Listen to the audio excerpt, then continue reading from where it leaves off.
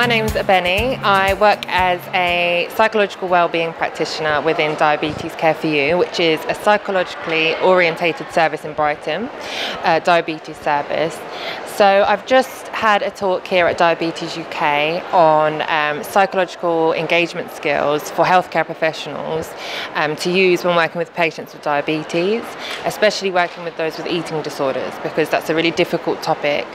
So we need to make sure that we're asking specific questions and the right questions to open up that conversation. So I was talking initially about interpersonal skills and how important it is for us as healthcare professionals to be really empathetic, monitoring our use of our body language and how we're speaking, things like that. And then we talked a bit about containing the session. So containing being keeping the focus of a session, making sure that we're keeping it relevant, and talking a bit about how to structure the session. So starting with opening up a conversation, saying we've got half an hour today, what would you like to discuss? So making the patient feel in control of their session, what they want to talk about. We then went on to talk a bit about the art of interruption. So this is when we're often going off at a tangent because the patient is feeling anxious or they're deflecting. So we would kind of let them know at the beginning of the session that we've only got this amount of time. There may be times where I might have to interrupt you. And also in the middle of a session, if patients are going off on a tangent or if we're overrunning, to be able to say, I'm really sorry, but we're just going to have to bring it back to the main focus of today's session. So that's a really important technique when trying to keep the focus.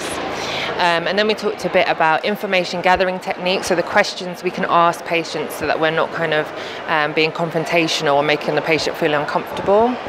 And then we talked about shared decision making and goals, so that's how to make sure that the goals that we set with these patients are realistic and that they're involved in their care and what they would like to do moving forward. So working with changing behaviour is actually a really difficult process. It's loads of stages in order for us to change. So we need to think about the pros and cons of changing if a patient is feeling really stuck, so that they have a fully informed kind of information bank of what change would entail, what the positives of that would be, what the negatives of that would be, and then it's completely over to them whether they want to make those changes. And also then once we've thought about making the changes, how to kind of make them realistic. So as healthcare professionals, we're often trying to lower HbA1c or kind of looking at numbers. However, the goals that patients really want to work on are ones that involve changing behaviour in a way that is relatable to them. And also we want to make sure that the goals are not too easy and not too hard. And when the patient achieves these goals, they get motivation to continue on and that sense of empowerment. So we need to make sure the goals we set are good goals. I think the main thing is to just be there for the patient and to make sure that you're not being confrontational or we need to be on the same page as the patient and really use a lot of empathy when dealing with these patients. So just kind of listening.